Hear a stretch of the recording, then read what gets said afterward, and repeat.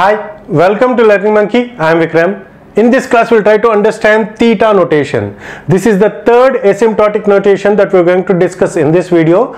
The discussion about big O notation and omega notation has already been done in our previous videos. If you haven't watched those videos, please watch those videos and come back here, because understanding of those concepts is very much important for you to understand what we are going to discuss in this class. And every video on our channel is going to be part of entire course or a playlist. Our suggestion is to follow the entire course so that you can have better understanding of the concepts. And the link for the playlist is provided in the description below. Now, what is theta notation? That we will try to understand. The function f of n is theta of g of n. So, as we have already discussed, this is not equal to, in this definition it is. F of n, we can say that f of n is, we can represent the function f of n as theta of g of n if and only if there exist positive constants, if and only if there exist positive constants c1, c1, c2 and n naught, such that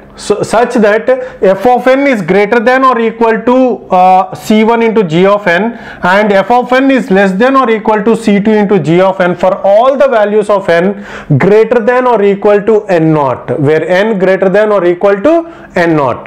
So if the f of n is in between these two expressions, then we can say that and this should be equal, this should be there for all the values of n greater than or equal to n naught, and this should be true for all the values of n which is greater than or equal to n naught. So this way you may not be able to understand. We will try to derive, we will try to solve this, we will try to get the clear understanding by solving this expression. Okay, we will find the values of n naught also, and whenever this happens to be true for all the values of n greater than or equal to n naught, then we can say that f of n as theta of g of n. Then we can say that function f of n can be expressed in the theta notation. Okay, so let's try to solve this. We'll take the time complexity of any equation. So for example, if you take 3n plus 2, this is the time complexity and this is our f of n, and this f of n should be greater than or equal to 3n. So we will consider this as 3n as we have considered it in the omega notation, and this f of n should be less than or equal to 4n.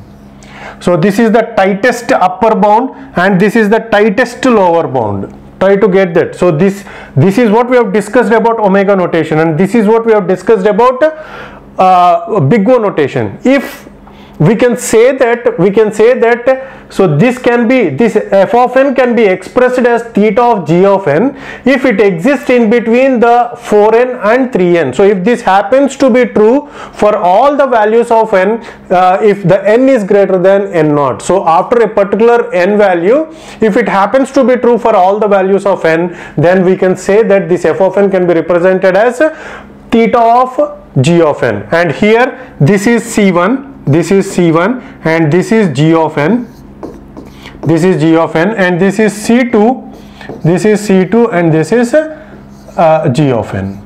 Here the g of n value is n. Now we will try to get the value of n naught. For which value of n naught, from where this is happening to be true for all the values of n, that we will see.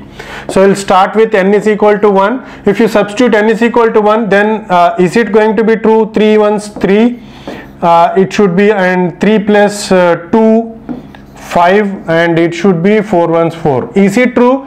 If 5 is 5 greater than 3? No. Yes, it is true. And is 5 less than 4? No, 5 is greater than 4. So this is not going to be true. Okay, and if you take the value of n is equal to 2, is it true? Let's check. N is equal to 2 here. 3 to 6 less than or equal to 6 plus 2, 7 8 less than or equal to this one 8. Now is it true? Yes, 8 is greater than 6 and 8 is less than or equal to 8. So this is true. Now we have to check from this, if you consider this as n naught, from here for all the values of n naught, for all the values of n, this should be true. This entire equation should be true. If that happens to be true for all the values of n, then we can say that f of n can be described as in the theta format. Let's try to check for n is equal to 3. If we check for n is equal to 3, 3 is 9 and 9 plus 2 11, 9 less than or equal to 11, sorry 11 greater than or equal to 9 and 11 less than or equal to 4 3 is 12. Is it true? Yes. 11 is less than 12 and 11 is greater than 9. Is it true? Yes, it is true.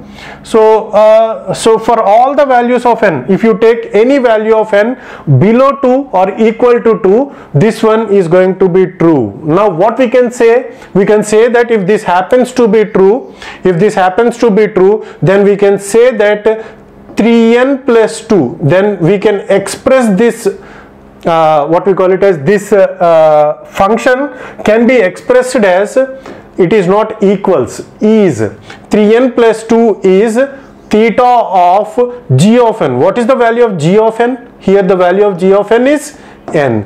Now this expression can be expressed as theta of n.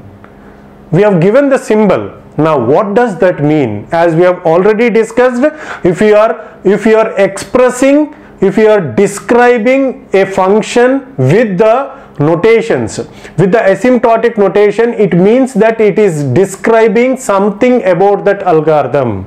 It is describing something, it is giving some statements about that function. So what kind of statement it is giving? The statement that is given by the theta notation is, and theta notation is, it is exact bound.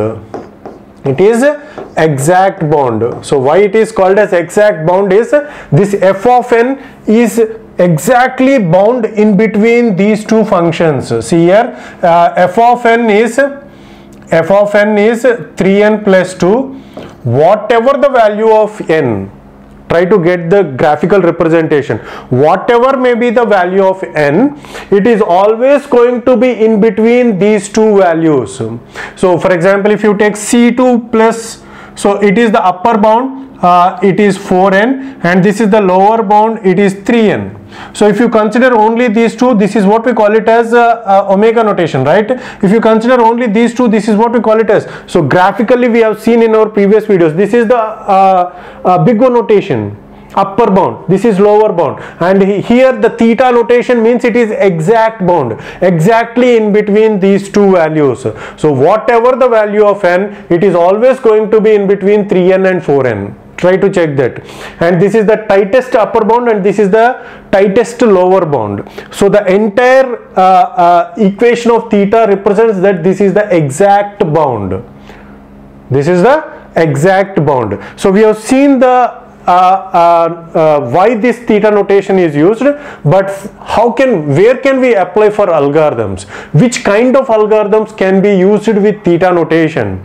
So as we have seen that big O notation can be applied whenever those algorithms are describing the upper bound. So whenever the exact whenever we were not able to say that these many number of comparisons are to be done, whenever we were able to express only the upper bound, then the big O notation is used. Similarly, whenever we were able to express the lower bound, so we haven't seen any examples for omega notation, but for lower bound, if we are able to express only the lower bound, then we are going to use the omega notation. And what kind of algorithms, for what kind of algorithms we can express, we can give the theta notation, that we will try to understand in our next class.